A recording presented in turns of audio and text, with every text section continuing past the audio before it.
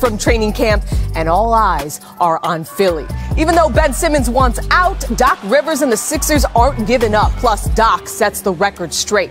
And if Simmons is traded, we'll dig into where he could go and how those trades could look. Plus, former NBA champion and current featured player on Dancing with the Stars, Iman Shumpert, is with us. Also, who would be the greatest QB among NBA stars? Go long. We've got you covered for the next hour as The Jump starts now.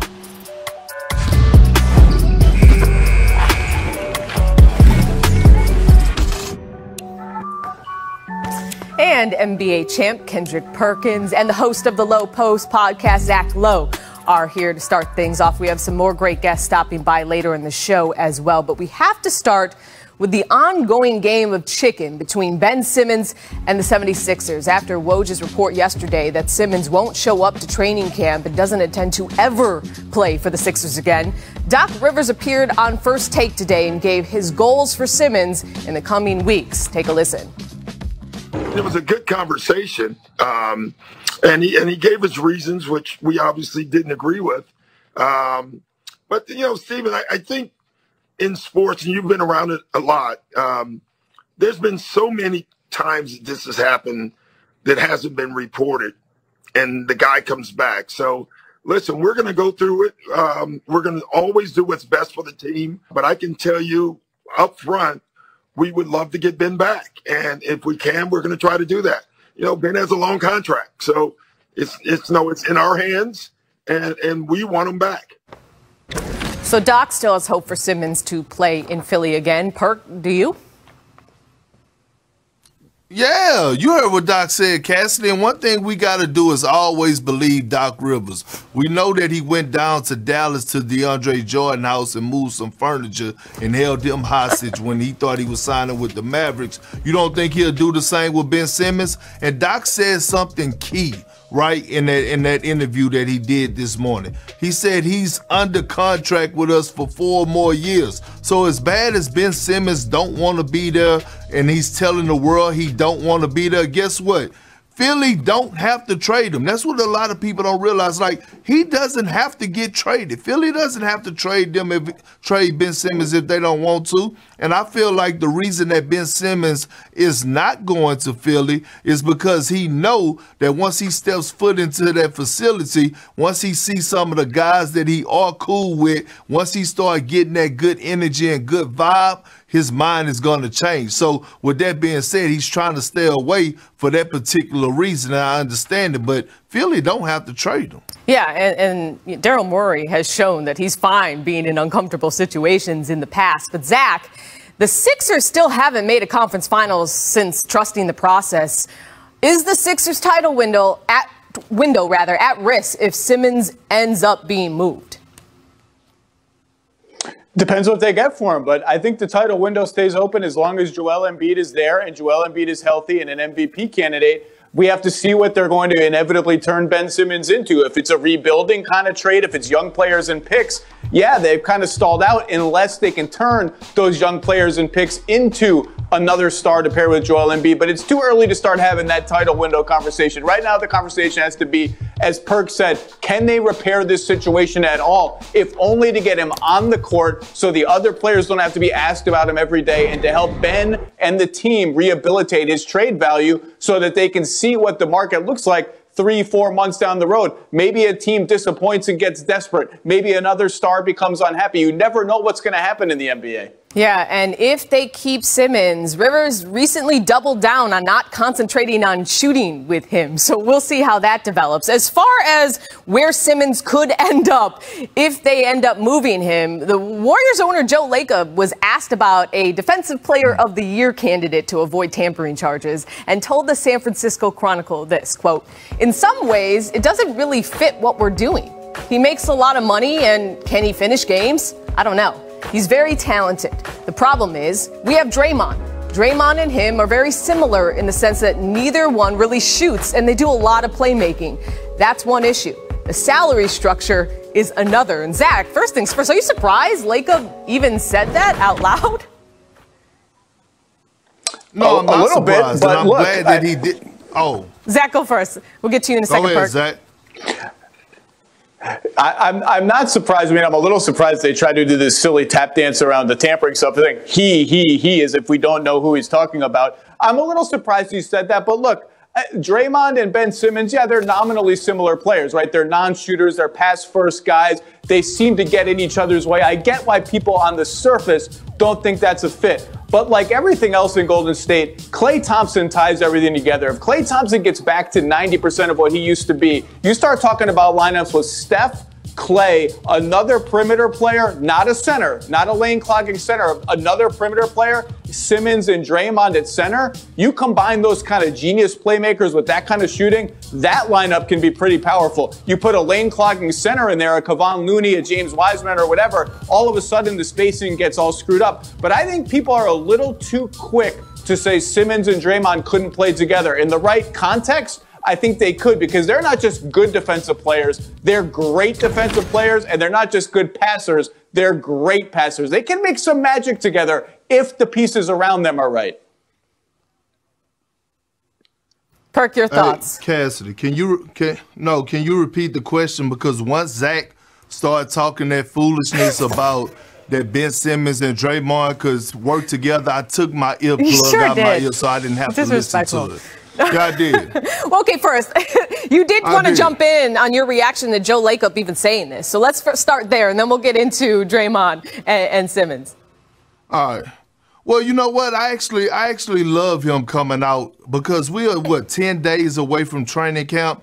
And I think the Golden State Warriors are in a great place right now. They got Klay Thompson returning in a few months. James Wiseman is returning. They did extremely well in the draft. You know, they want to build a chemistry. They want to go in with a continuity and not distractions. And you want your players to have a clear head and be able to focus. So I thought that was a great stance by the owner taking that stand and saying, you know what, we're good on this situation. We have Draymond. Because, look, let's think about it. Draymond and Ben Simmons are basically almost the same player. I mean, Ben Simmons is a more athletic version of Draymond. Draymond has become a point forward. That's what Ben Simmons is, and those two would work well together. If a trade was to happen between those guys, Draymond would probably be in that trade. And I said this time and time again, that Draymond Green is the heart and soul of the Golden State Warriors. Just because he's not the best player doesn't mean that he's not the heart and soul. He is the true definition of culture. Just like when I was with the Oklahoma City Thunder and they had James Harden, Kevin Durant, and Russell Westbrook, you know who the heart and soul of that team was? It was Nick Collison. Like, you don't have to be the best player to be the heart and soul, so getting rid of Draymond would be a stretch for Ben Simmons, I think. Yeah, and look, Joe Lacob, even if it is just because he doesn't want to mix Ben Simmons and Draymond Green, him coming out and saying, you know, we don't really want Ben Simmons, does not help Ben Simmons' trade value, which is already low, and his league ranking has even taken a hit. ESPN's annual NBA rank release continues today with players 50 through 26. Coincidentally, Ben Simmons is at number 28, 12 spots lower than 2020, just behind Brandon Ingram and Jaylen Brown, and ahead of Russell Westbrook and CJ McCollum. Perk, seeing Simmons and Russ side by side, who would you rather have this season, Simmons or Westbrook? First of all, Cassidy, I want to know who in the hell are doing these rankings? Who are doing these rankings? You get the emails, because there's no way that you could get involved in this. No, listen. I just want to understand, make me understand this. How could you watch last season and watch what Russell Westbrook did when the Washington Wizards were about 1,500 games below 500 and Russell Westbrook averaging another triple-double, getting them to the postseason, and you have the audacity to put Ben Simmons ahead of Russell Westbrook? This man just keep getting disrespected. Russell Westbrook was tearing the league up once he got healthy the second part of the season. Night and day from Ben Simmons, head and shoulders above Ben Simmons. And it's no disrespect to Ben Simmons because I think he's a great player. He just wasn't great last year, and Russell Westbrook was. Look, these either or, this guy or that guy questions are so dependent on what the team around them is that they're really hard to answer. But Perk just said, I can't believe I'm saying this, given the last time we saw Ben Simmons, he was taking 0 shots in the fourth quarter of any playoff game and passing up dunks to Matisse Thybulle. I can't believe I'm saying this, but Perk just said it. If healthy, Russ is getting older. His health is going up and down. So if you're forcing me to answer this question for this coming season, I'm taking youth, health, and the known quantity of Ben Simmons' defense by a hair over Russ. But I'd be thrilled to have any of them on my team. I just trust the health and the youth a little bit more of Ben Simmons. And I know I'm getting Defensive Player of the Year quality defense at every position from him every night. But at the end of the day, both of these players, one might shoot you out of a playoff game and one might not shoot you out of a playoff game. So it's kind of a tough choice.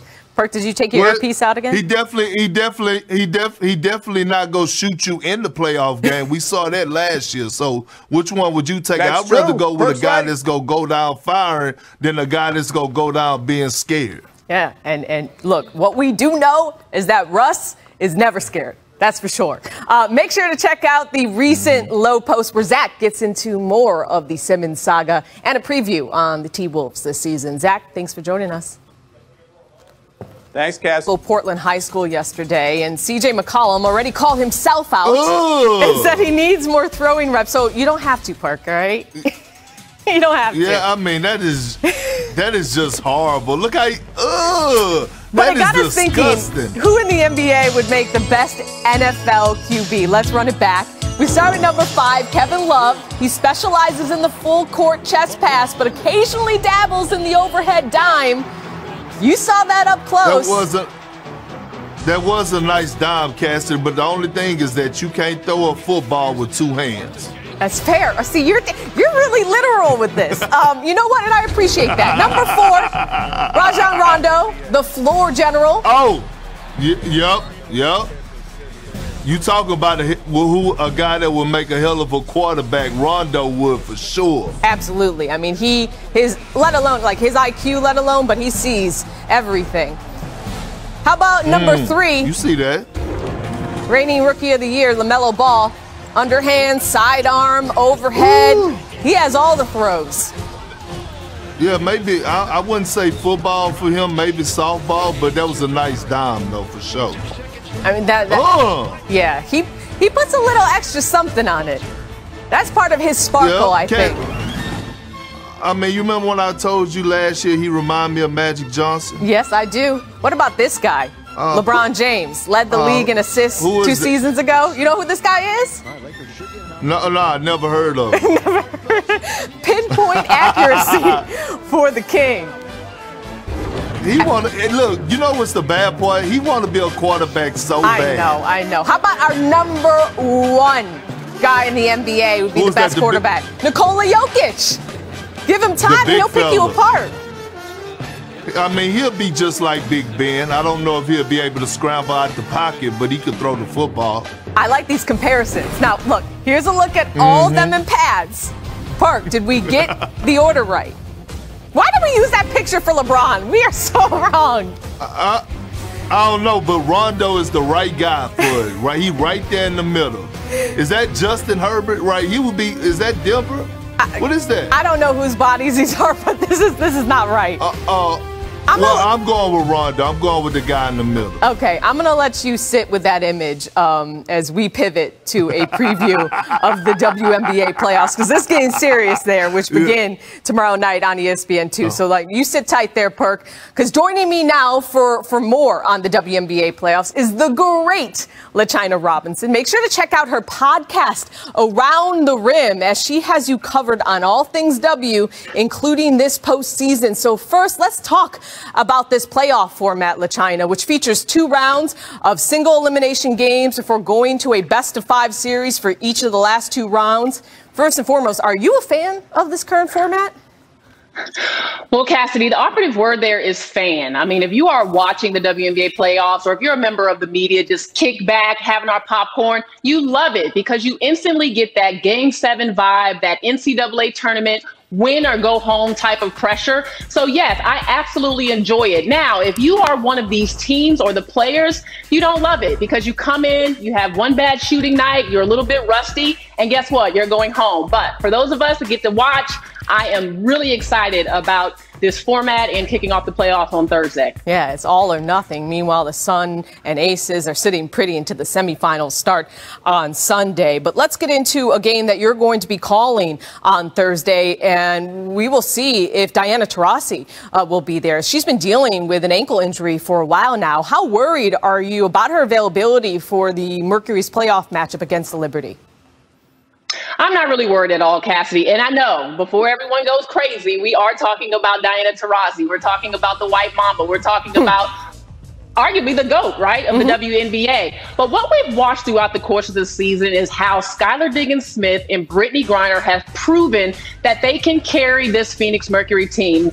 I mean, Skylar Diggins-Smith, Brittany Griner, I expect both of them to be first-team All-WNBA. Skylar's pick and roll with Brittany cannot be stopped. Her defense this year is tougher than ever. She has been on a tear since the Olympic break. And then Brittany Griner dunking more often than we've seen. She's been really aggressive at going to the rim. I'm not concerned about the absence of Diana Taurasi in this first round game. The other thing that Phoenix has on their side is their supporting cast has gotten better throughout the course of this season. They added Bria Hartley back into the mix. She looks really good. Kia Nurse is shooting the ball better in the second half of the season. So we have seen the Phoenix Mercury get stronger. So they can take a little hit, Diana Taurasi, if she's missing in this first game. But they will absolutely need her as the playoffs roll on. Yeah, Phoenix is 7-9 this season when Diana is out. But to your point, I don't know if there is an answer across the league to Brittany Griner. So that is definitely a must-see matchup. Our other matchup tomorrow features the Dallas Wings taking on the Chicago Sky.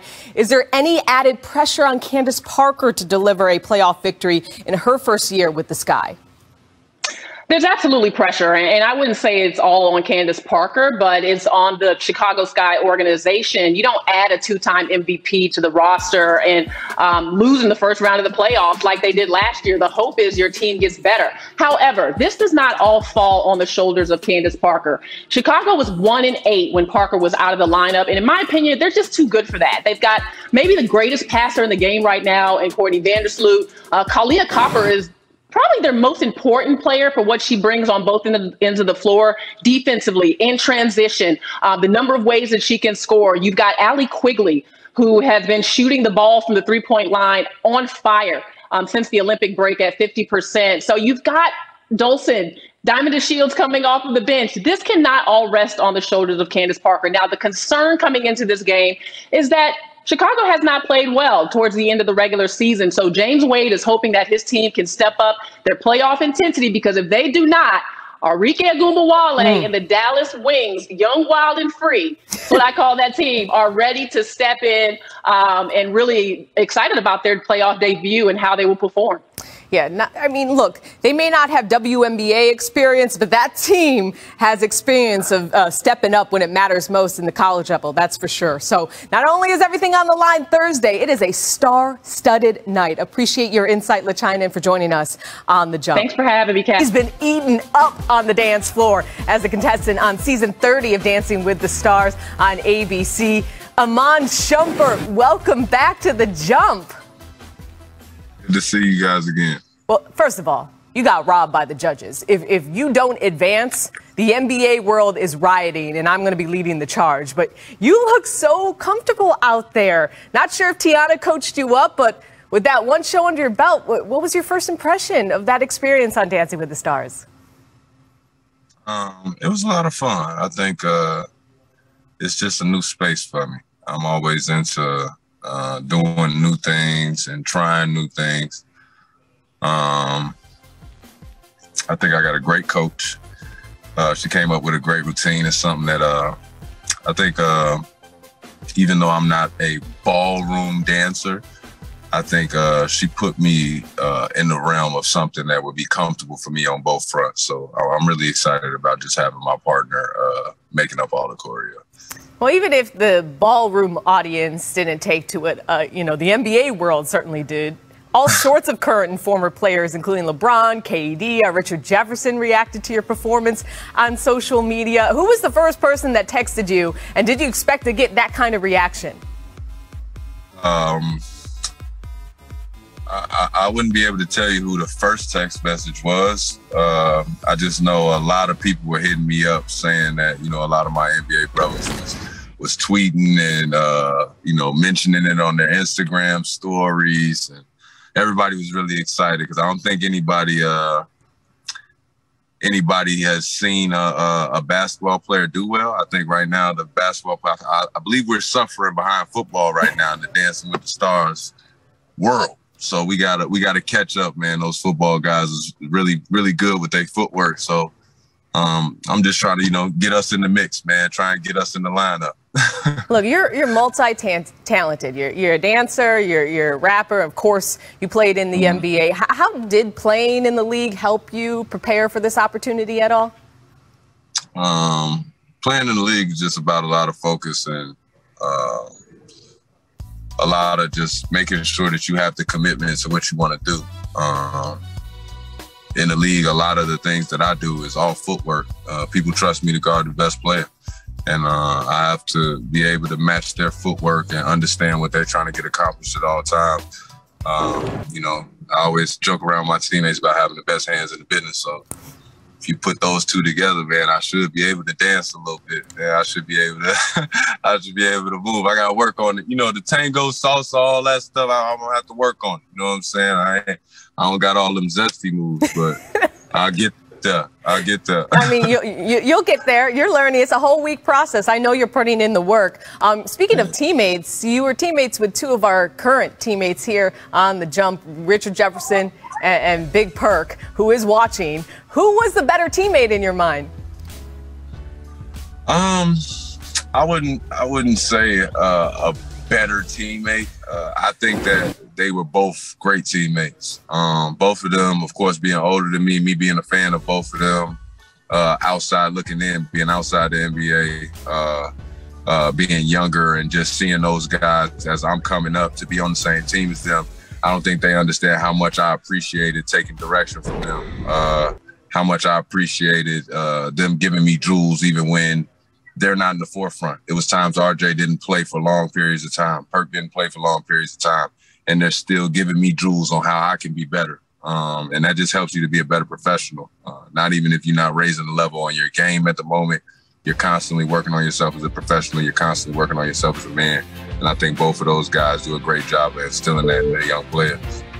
Speaking of taking direction, Iman, we know you're in a house full of women, and we get a close-up look at that on your reality show with your family.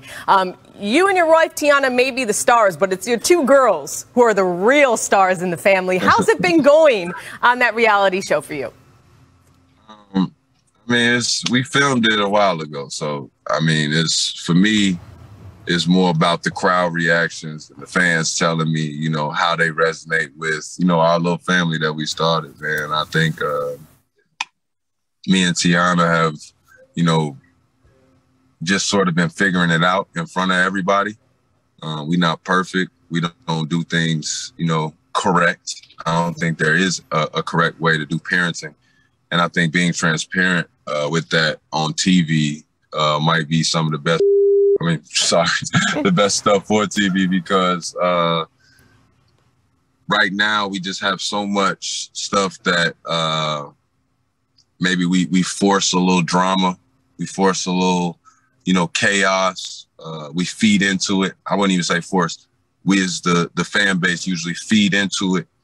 And it's cool to dive into something positive, even something that's small negative. It's like it's positive because it's a reflection of, a normal thing that a family goes through. I think we just try and be as transparent as possible and show the world like we're not doing it right either. But we hope that we could do it with a lot of love. And I think that's what you get that reflection from our daughters, which makes them the stars of the show, man. Like they don't have anything but love to present. They do everything pure hearted and they come with a smile, man. Anytime you have that, it could be a good show. Iman, as a parent myself, there's no right way to do it. It's just about love. It's just about love. And I'm sure they love you on Dancing with the Stars. Don't miss it. Mondays, 8 Eastern on ABC. Make sure to vote. Thanks for joining us on The Jump, Iman. Thanks for having me. All right, this just in. The Wolves have dismissed their general manager, Gerson Rosas. And I want to bring in Kendrick Perkins and Ramona Shelburne, who joins me in studio for more on this. And Momo, I want to start with you. Why did this happen and why now? Well, I think Karl Anthony Towns' reaction there sums up the collective response around the NBA. Gerson Rosas was in the gym this morning. He was in the gym this morning with the team in Minnesota. I don't think a lot of people saw this one coming, although they have a new ownership group there now. And from what I've been gathering in the last 10, 20 minutes since this happened, this wasn't as big a surprise amongst those who have been in communication with the new ownership group. That's Mark Lowry and Alex Rodriguez. Now, that statement is from Glenn Taylor. That's the current owner / old owner. But they have a very complicated ownership transition that's starting to take place. Mark Lowry's group bought 20% of the team this spring. They get another 20% after the 2022 season, and then the final 20% after the 23 season. So there's a transition of the next 2 years. So you see Glenn Taylor is the statement there, but this is really the new ownership group. You know, you get a new boss, and it's not always all that surprising when the new boss wants to hire his own people. And from what I understand, Cassidy, Mark Lowry has already reached out to other front office candidates to take over this job. Has been sort of quietly reaching out behind the scenes. It's really a stunning move because of where the Timberwolves are right now in the middle of this Ben Simmons discussion. They are one of the teams that have been active in trade conversations with the Sixers for Ben Simmons. I thought if Ben Simmons moves before training camp starts or during training camp, they were the most likely destination because they're the most motivated team with the best draft assets. So who's going to be running the team? They have as you can tell, everybody's a little caught off guard. Karl Towns, when your franchise players tweeting that 5 minutes after decision. Perk, with Kat tweeting WTF, I mean, what does that say to you? Well, I mean, it means that he didn't know, but he don't have to know. And this is a learning lesson for him. But a guy that played for 14 years, a guy that got drafted in 2003 by the Boston Celtics, I watched that happen in Boston. A new ownership group came in and they hired Danny Ainge. They want to hire when they come in, they want a whole new beginning. They don't want guys that's already been there. They want to hire guys that they think could move in the direction that they want them to move, and that's uplifting that program. We can't lie. I mean, Minnesota has been at the very bottom for a while now, and it's time for new life. And, you know, even last year, I questioned Rose's hire when he hired his good friend mid-season, Chris Finch. And I'm not saying that, you know, he's not capable of being a head coach, but, you know, he passed up on David Vanderpool, who was right there, usually the associate coach who had a great relationship with all those guys over there. Usually they move up and get an opportunity. And he passed up on a lot of guys that were already out there that he could have picked up that could go in there and actually speak their language. Now, I'm not knocking Coach Finch right now because I don't know if he's capable of doing it, but this should be no surprise to the world, nobody else. This happens. When new ownerships take over, usually they bring in new people. Just something of note, our Bobby Marks just tweeted this out. In 2 weeks, Gerson Rosas was allowed to make the Patrick Beverley trade, bring back Jared Vanderbilt, Jordan McLaughlin, and sign first-round pick Leandro Bolmaro. Now, 6 days before training camp, Minnesota's looking for a new head of basketball operations. But Cass, you know what the important point on this timing is? Minnesota's on the doorstep of potentially trading for one of the most impactful players in the league that you can go trade for right now.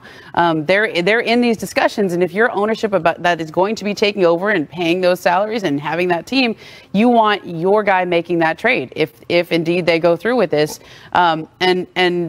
You know, I don't know what this does to the current state of negotiations because I'm stunned at the timing of this because of how much people in Minnesota were preparing as if this is what they had going into the season. I mean, as of this morning, Gerson Rosas was in the gym with guys in Minnesota working out, talking player development, talking culture building. I mean, this definitely caught him and others there by surprise. And yeah, training camps open next week.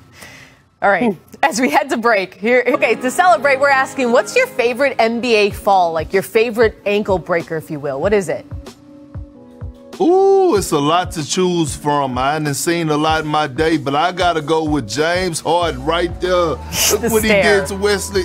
Oh, my God. He had him doing the stanky leg and then stepped back and gave him the pause and dotted his eye. He gave him like, oh, bless your heart. It was so You know what? I looked at all of the ankle breakers, and I think mine is, this is my favorite fall. You. Oh, they just had, y'all didn't have to do that. Yes, we did. Y'all didn't have to do that. This was just last month. You want to see a dead body? there it is. Was the workout that hard? Yeah, there you go, right there. Couldn't be that hard. Yeah, I mean, look, when you trying to get back into things, you can't